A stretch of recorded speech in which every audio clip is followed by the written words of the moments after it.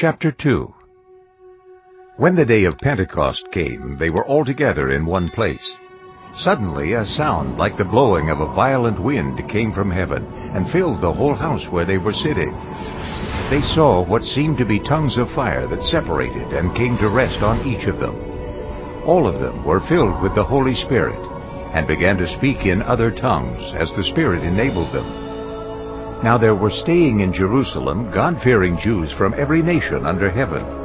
When they heard this sound, a crowd came together in bewilderment, because each one heard their own language being spoken.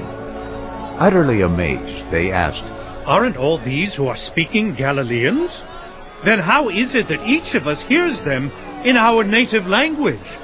Parthians, Medes, and Elamites, residents of Mesopotamia, Judea and Cappadocia, Pontus and Asia, Phrygia and Pamphylia, Egypt and the parts of Libya near Cyrene, visitors from Rome, both Jews and converts to Judaism, Cretans and Arabs, we hear them declaring the wonders of God in our own tongues."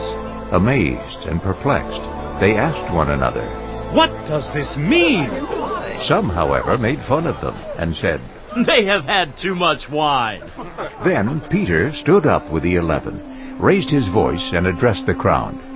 "Fellow Jews and all of you who live in Jerusalem, let me explain this to you. Listen carefully to what I say. These people are not drunk, as you suppose. It's only 9 in the morning. No, this is what was spoken by the prophet Joel. In the last days, God says, I will pour out my Spirit on all people. Your sons and daughters will prophesy. Your young men will see visions. Your old men will dream dreams. Even on my servants, both men and women, I will pour out my Spirit in those days, and they will prophesy. I will show wonders in the heavens above, and signs on the earth below, blood and fire and billows of smoke.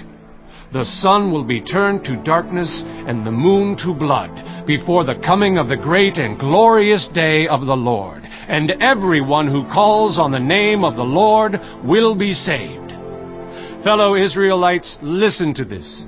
Jesus of Nazareth was a man accredited by God to you by miracles, wonders, and signs, which God did among you through him, as you yourselves know.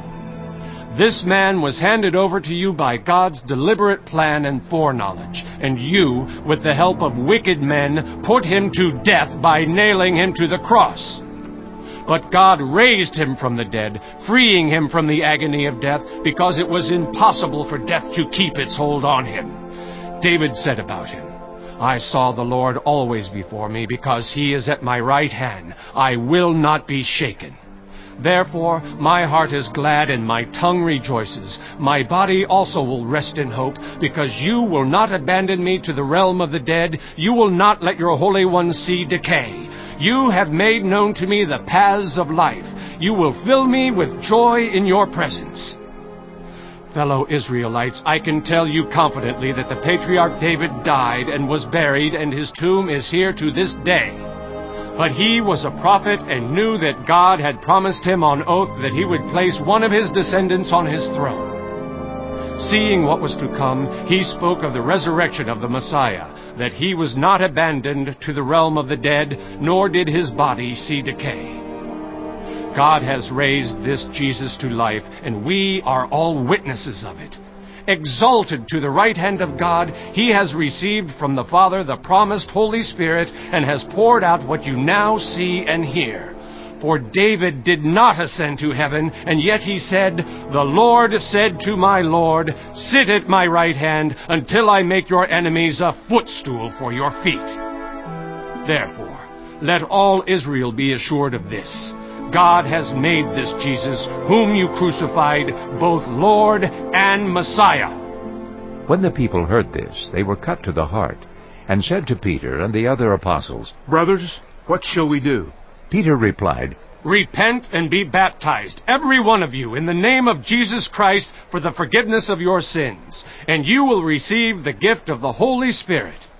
The promise is for you and your children, and for all who are far off, for all whom the Lord our God will call. With many other words he warned them, and he pleaded with them, "Save yourselves from this corrupt generation."